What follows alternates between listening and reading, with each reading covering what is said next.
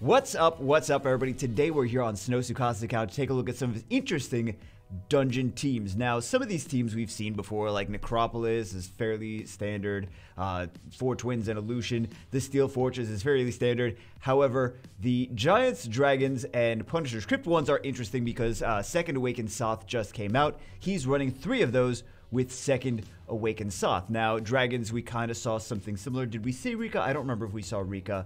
Punisher's Crypt, I don't think, I mean, we didn't see that team, did we? But it's fairly similar to stuff that we've seen before. Wait, did I upload those? Did I upload? I think I might have not uploaded some of the Punisher's Crypt teams and videos that I think that I did, so I'm not entirely sure. But the thing that got the most of my attention was Giants B12 with 2 fire units and 2 4-star unawakened Melias. Now, just a disclaimer, some of these teams are not none of these teams are 100%, right? There's actually no 100% team regardless. But some of these teams don't have like crazy win rates. It's just fun to see. They do win more often than they lose, but I just want to disclaim that not crazy win rates. Not like triple Lucario win rates. So if you're thinking that it's got to be a triple Lucario win rate thing, with 4-star unawakened units, you may be mistaken, because as soon as something moves on the enemy team, both those Melias are getting wiped out. But I thought it was at least interesting and fun enough for, not for comedic purposes, for entertainment purposes, let's say entertainment purposes, to see some of these interesting dungeon teams. He doesn't have any crazy runes. So let's take a look at the Dragons, Punisher's Crypt, and Giants B12. I was looking at his email, his disclaimer. He was like, yeah, in Giants B12, if anything moves and hits those Dryads, they die instantly. Yeah, I kind of figured that one. I guess this is why he's 5-starred them. Still unawakened, still not max level, but he at least 5-starred them. So we can't see them in all their 4-star glory, unfortunately. But I think it would have made more fun content if we could see them at 4 stars. But it's the same basic idea, right? It's the same basic idea, just lots of continuous damage. So, an element advantage there. Those Dryads, those Wind Dryads are actually underrated. Another thing with those Wind Dryads is, well, we'll get to that. We'll get to that when we do the Giants portion. But yeah, Wind Dryads are definitely underrated. Fantastic units for TOA. So, fantastic units for TOA for also for. That's nice, man. All that continuous damage, all that dead. We saw something similar. We were trying this out on the other day, but. The other day, not yesterday. We tried this out. It's similar yesterday, but I just wanted to see some other teams and see Punisher's Crypt team with. I mean, it still has Rika, so you still got to summon Rika for this to. Well, do you though? You don't really have to summon Rika for this to work. It's just she's a very effective unit. Rip the dream. Rip the dream on this. Oh, you do get it. Never. Oh, Tattoo. Why? What are you doing, Tattoo? Tattoo's so stupid. Tattoo's so stupid. Okay, well, I mean, he's still not getting turns, but luckily there's a 3-turn cooldown on Tattoo's 3rd skill, even though she's stupid. I guess it makes up for her stupidity to have a 3-turn cooldown. That's a lot of dots. There's no more dots that are even going to be applied, though. So, Tattoo's going to get a turn and finish this drag. Yeah, there we go.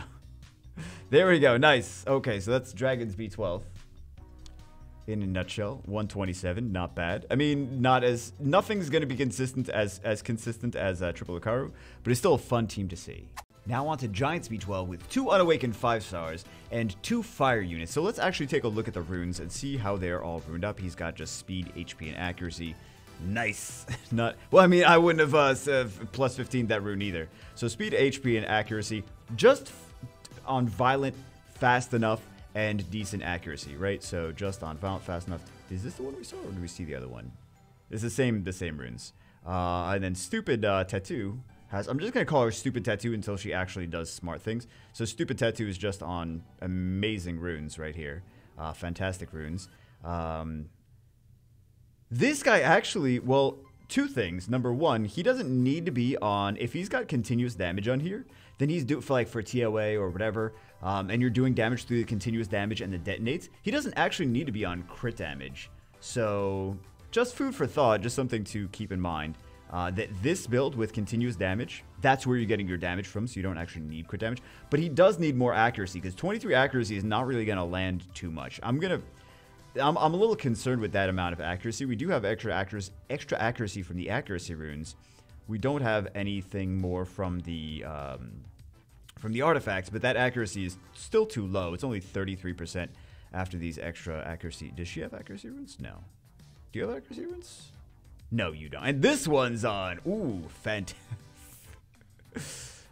He also needs more accuracy to land his continuous damage too, because he's all about continuous damage. So, anyway, those are the runes. I told you it wasn't any crazy. Did I tell you guys it wasn't any crazy runes? It's not any crazy runes, but yeah, there we go.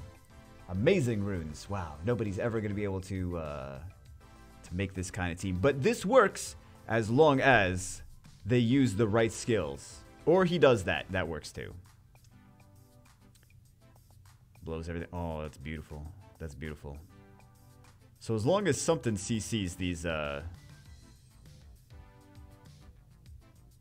actually they didn't fall down just yet.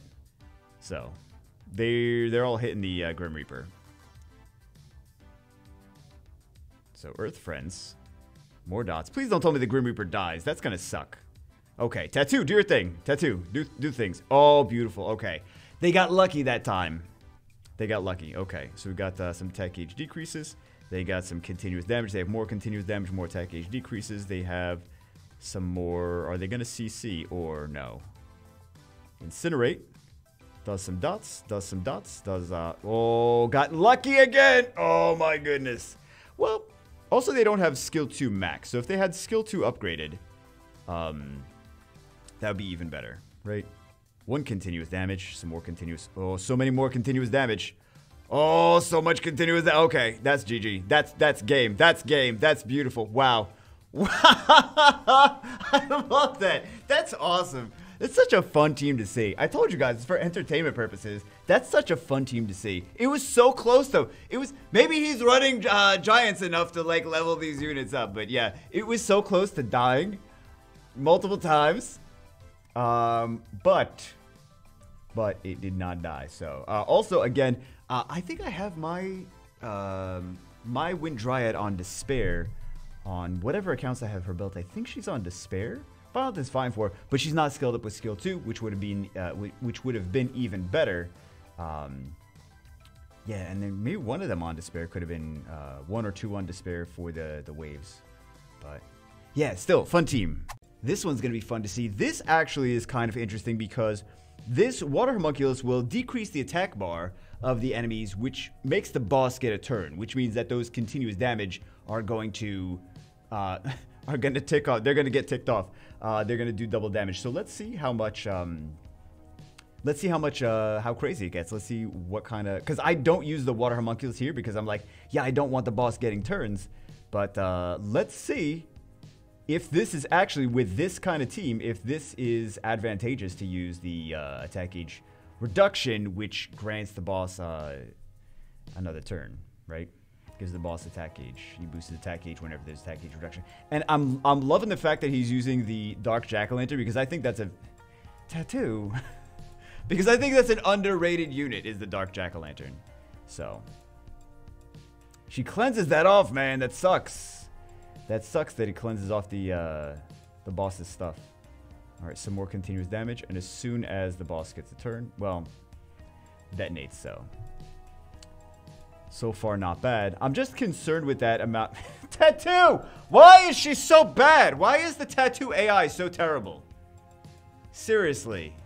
I'm concerned with that second skill in the Homunculus when we get to the boss. So I'm curious to see how it does. I could just test it on my account, but I just haven't been doing it because I'm like, yeah, I don't want the boss to get turns. But with this kind of team, might not be that bad. Okay, so lots of continuous damage.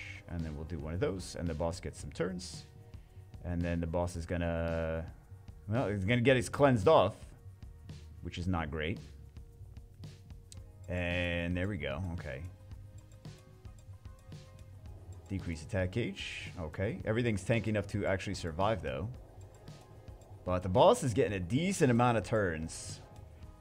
Although the towers are now done. The towers are dead, so we don't have to worry about the towers at all. So, Water Homunculus is dead, but he comes back from the dead. Some more continuous damage. Lots of turns. Let's see this again, though. I want to see this again. I don't want to just... Okay, so this was okay. Let's see it again, though. 1 minute, 50 seconds.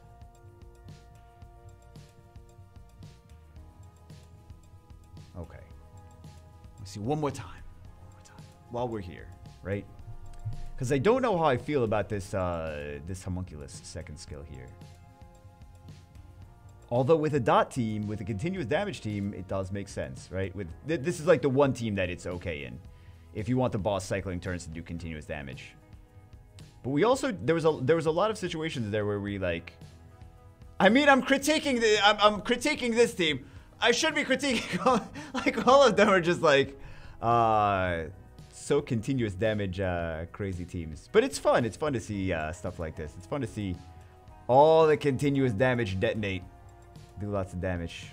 Yeah, Fire Guardian Angel. Is she? She's on Violent, right? She's not on Despair. Sometimes Rika's on Despair. Sometimes they're on Violent. I feel like more nowadays they're on Violent than Despair. But I'm still old school. Still old school. Old man Bagel using his. No! Oh, that sucks. That sucks. That sucks that he got the. I mean, that part doesn't suck. Okay, I want to see this a third time. I want to see this. I want to see this one more time. I want to see this one more time. We're here. We may as well, right? We may as well. I want to see this. I want to see this again. This is not working that bad though. I mean, it's given the tower some turns to cleanse off all the continuous damage, but then we just kill the tower, right? So that works pretty fine. 1 minute 25 seconds. Let's see it again. I don't know what he wants to keep or what he doesn't want to keep. Maybe I should keep some of these. Nah. But I don't think it's bad to keep blue ones. Better to have blue artifacts on things than to have 0 artifacts on things. So. More continuous damage, more continuous damage. She didn't have it detonate, although the boss moved, so it's okay. Took all that continuous. There's so much. I mean, unfortunately, like these things get cleansed, but unfortunately, Tattoo. Well, Tattoo actually. Sometimes she does good. Sometimes she does good. Sometimes disappointing. So, is the boss gonna get a turn? Kind of want to not use any more skill 2s or skill 3s. Okay. So some magic bullet chains, some continuous. Nice continuous damage. Too bad. There we go. Perfect. Perfect. So. Yeah, unfortunately, we don't want to do that one first. We want to do the continuous damage first. But it's got. I mean, it's interesting. It's got some potential, but yeah, now it cleanses. Now we got some more dots. So the towers. I mean, it's like on the edge, right? It's doing a decent amount of damage, but Thrain's... Oh, Thrain's dead. That's going to be a problem. Continuous damage, though. Okay. Sketchy. Maybe we don't watch it again. Oh, that was so close. We don't need to watch it again. We don't need to... I said it for entertainment purposes, right? But still, interesting team. Still, fun team. Looks like that dark jack-o'-lantern was just 6-star not too long ago. So...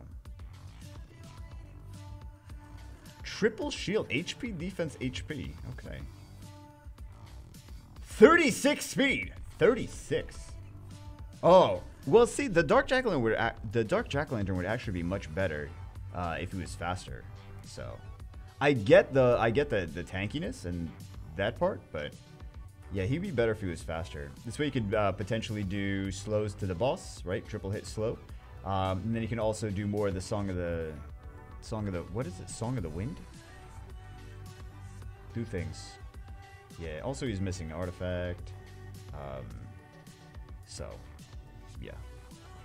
So it'd be nice to get some more turns faster than that. So, anyway, yeah, she's on Bound, right? Bound focus, speed, HP. Yeah. Interesting teams. That's basically that's what I was trying to say. Interesting teams.